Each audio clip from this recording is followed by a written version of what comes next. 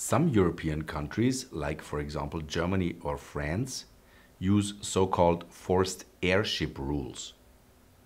This means that if a person, a very close relative in most cases, has been disinherited in a will, that person is still entitled to a minimum share to the estate. Usually we're talking about spouses, children or grandchildren.